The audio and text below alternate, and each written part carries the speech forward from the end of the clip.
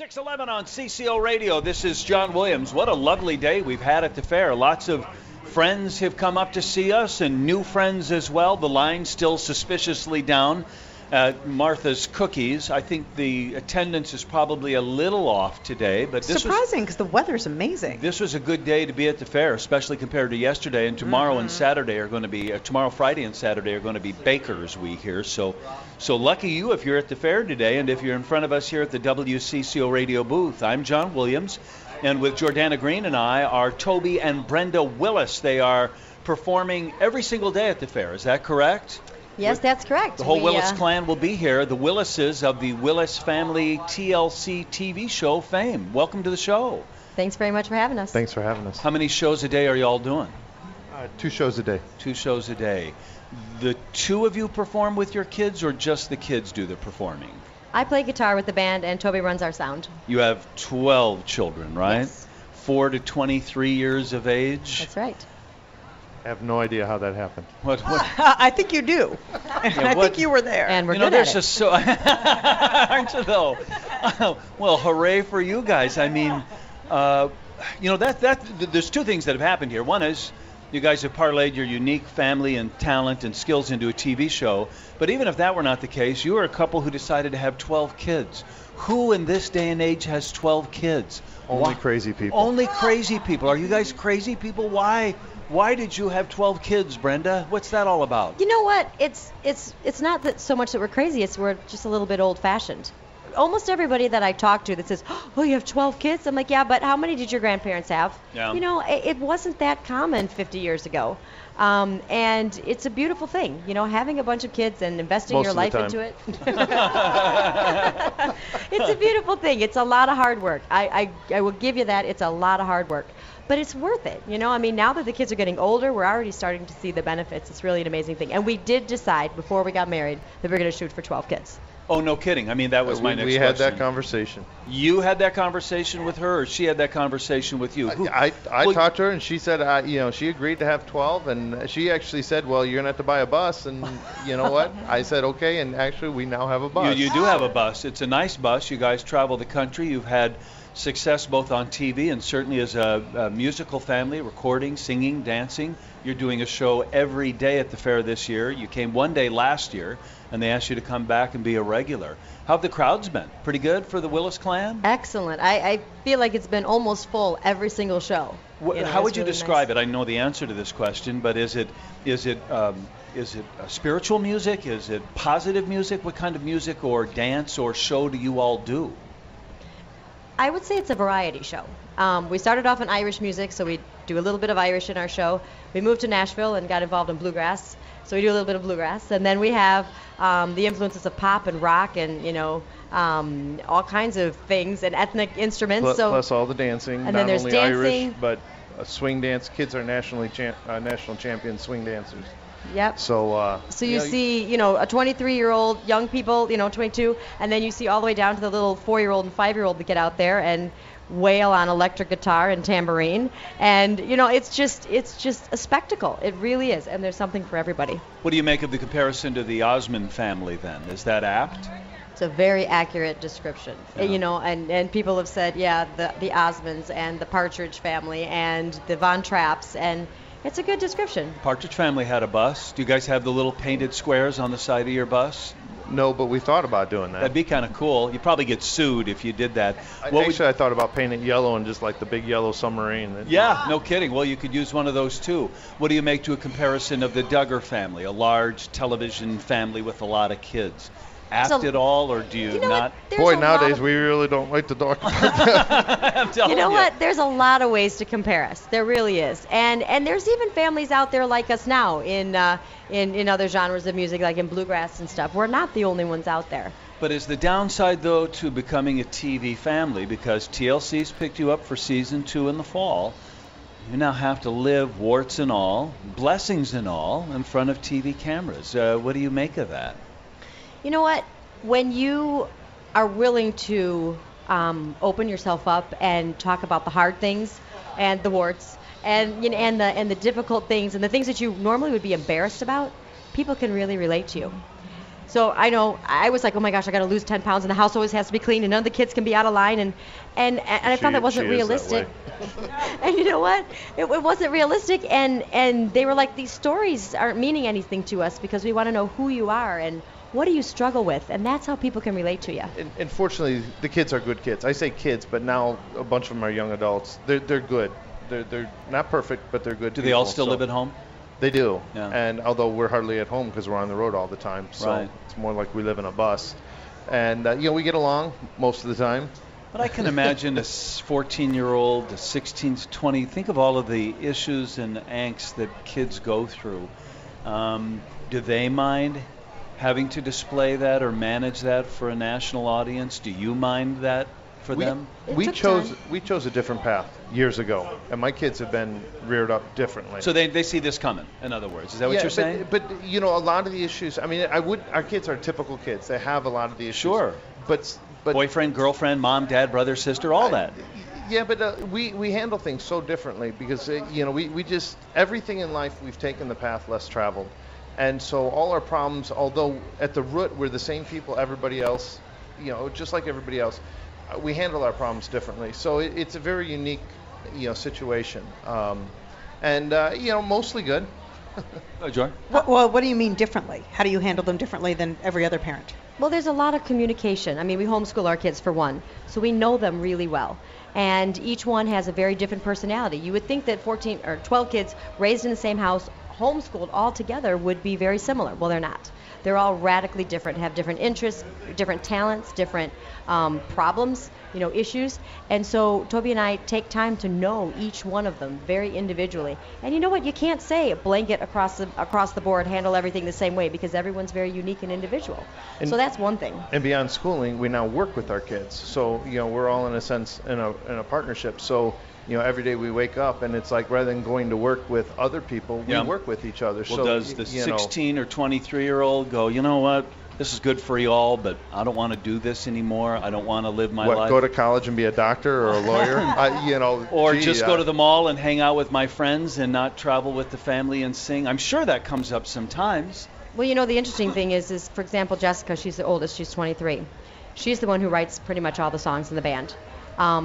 This is an opportunity for her to get her music out there. She's got brothers and sisters. I mean, normally if you want to get your music out there, you have to pay all these band members, and there's all the issues there. Yeah, right. She's got free band members that help her, and they love her music. Yeah. And so, Jer's an incredibly talented, he's the second one, he's 22, incredibly talented musician. And so he's able to play all these instruments and come up. She couldn't pay someone to do that for her, I mean, not with the salary that she would be making starting out. So it's really good partnership. They see the benefit of working together and staying together. We don't force them to do that. That's up to them. You had asked earlier about, like a specific example about taking the path less traveled. Jeremiah, who's now 22 and a young man, he was a real good guitar player, and he played nylon and classical. I mean, great flamenco guitar, great acoustic guitar. And he was about 17, 18, and I had to go to him. I'm like, Jer, I really think you should learn to play electric guitar. And he's like, no, Dad, I really don't want to play electric guitar. And so here I am as a father trying to convince my older teenage son to play electric guitar. The world is upside down, isn't it? It is upside down. And you know what? He's learned to play. He gets to rock out. He loves it. And, in some ways gets to be a rock star. So it's and people are like, what if they don't want to do this? And I'm like, what kid doesn't want to get up with electric guitar and rock out? So, it's again, we laugh. What are they going to go? Nothing wrong with being a lawyer or a doctor or an accountant. Is he a wrestler too? Mm-hmm. What was that? Is he a wrestler too? He was? My sons can wrestle. Yeah, I don't wrestle them anymore. How many state titles? How many state titles do your sons have? I think somewhere around 13. 13 state titles in various weight classes, I guess. So we're ready for the battle of the bands. If somebody wants to challenge us. Even my girls know wrestling. Not only can you win, but if you lose, you can beat up the judges. You can't lose. You got good wrestling here in Minnesota, so. We do, actually. Yep. Well, Iowa, Minnesota, and Wisconsin are wrestling hotbeds. Toby and Brenda Willis are here. You know them from the Willis clan. They're performing at the State Fair, and maybe you've seen their TLC show, The Willis Family. In fact, you'll be able to see it this fall. They've been picked up for season number 2. It's 6:21. A lot of us know the Willis family, though, for another reason, too, and we haven't gotten to that yet. I just want to touch on it briefly. It's a tragedy that your family has survived, and I wonder how that informs your outlook on life, or your music, or your family and show. We'll talk about that in a minute. It's 6:21 on WCCO. 6:26, this is John. We're talking to Toby and Brenda Willis. You know them from the Willis family. In fact, their TV show on TLC has been picked up for a second season, and you've probably seen them at the State Fair. Maybe you haven't, but you'll sure get a chance to. They're here every day, 2 shows during the day at the State Fair. You'll see the stage and the grandstand, not the grandstand, the band shell at the bottom of the Space Needle here, and there's a stage there. And are they free shows, by the way? Yes, they are. Oh, awesome for us, and you're getting paid, though, right? We are indeed. Make sure you get paid. I'd hate to have you come all the way up from Tennessee, right? And we're selling CDs and T-shirts, too. You know, it's amazing how God must have a plan for all of us, how much life some of us can cram into the years that we are here on earth. You would think it would be enough to say, well, we were a family with 12 kids, or we were a family that became a musical, singing, dancing, multi-talented family, and then lo and behold, we had a TV show. Or if anybody could say one of my kids was a state wrestling champ, that would be a story generations would tell, let alone to have 4 boys wrestling at the very top of their level. Those are all just remarkable stories and remarkable things to tell. But you guys also have something that is equally tragic in your family history, Toby, and I just wanted you to talk a little bit about that. I knew the Willis family before I knew you guys as entertainers because of an accident that happened to your siblings. Just tell us the headline on that story. Yeah, 21 years ago, my parents were traveling from Chicago up to middle Wisconsin, and they had 6 of my younger brothers and sisters in the vehicle, and a 30-pound piece of metal fell off a truck, punctured the gas tank, and blew up my parents' vehicle. And 5 of my brothers and sisters died in the explosion. One made it out. My 13-year-old brother made it out, but burned over his whole body and died that night. And Your parents survived. My parents burned pretty bad, but they survived also. And in the face of that, awful tragedy, the thing about it is there's a lot of great people who reached out to help our family, and we're really thankful. And even to this day, people around the whole nation reached out and helped our family in our time of need. Yeah, and so we still want to tell people, thank you for all the help. And the thing about it, my dad was, to pay for the family and the kids and everything, he was a Chicago public school teacher, but he was also a minister. Yeah. And he really didn't make any money doing that, but that was his mission in life. And so it was, in the face of this tragedy, with the news cameras going, they asked him, how could something this bad happen to somebody who's supposed to be, supposed doing to be God's work. A minister doing God's work. And my parents, it's not that they were good people, and they had be a faith before, and they know that, hey, bad things do happen in life, and that God says it's going to happen. We need to be strong and just trust that everything works for the good. And so there, with the cameras rolling, my dad basically said, you know what, God is still good. And really resonated with a lot of people, because they're like, wow, if he could stand firm in that bad of circumstances, then it kind of put their little problems of life in perspective. Did he forgive the driver of the truck? Yeah, you know what? Interesting story. That man did not have a legal driver's license. Well, he technically had a legal driver's license. He got it illegally. He got it illegally. He paid for it. And my dad, people came to him and said, are you going to investigate, whatever. The Wisconsin police came to our family and said, we're trying to investigate. This is our job. And they came to our family and said, we're getting stonewalled by the Illinois Police Department. And they said, he got his license illegally in Illinois. Anyway, they came to us and said, there's nothing we can do. We can't investigate. You're going to have to sue. And my dad's like, no, I'm a minister. Last thing I'm going to do. And because, it's not just, he's supposed to represent God in a way. Your dad and had he's a like, case. no, I'm not going to do that. You guys had a case. And what happened is the lady who actually took the bribe for that truck driver called up my parents. I was actually the one who answered that telephone call. And she says, I can't live with myself anymore. She worked for the Secretary of State's office, and in Illinois there was the problem of people who couldn't get licenses because of a variety of reasons, including they didn't speak the language and couldn't read the signs. They would pay the people giving the licenses, and now you have people who aren't literate or aren't good drivers driving, in this case, a truck. And the lady that did the deal, keep going. She she said, I can't live with myself anymore. She goes, you need to know what's going on. And she ended up, becoming a whistleblower, basically. I mean, from her perspective, what she did wrong was, seemed like so minor. But it's a whole chain of events. And, had everybody done what's right at any of those 10 or 12 different levels, the accident would have never happened. But everybody just did something little. Everything from inspecting the truck to, taking a bribe and so on. But what had happened was some of the workers in Illinois had actually gone to the Secretary of State's office saying, hey, there's all this illegal stuff going on. And, even to this day, a lot of the public doesn't know what happened. Some of these whistleblowers disappeared off the face of the earth, never to be found again. They never found the bodies. This is in the police report.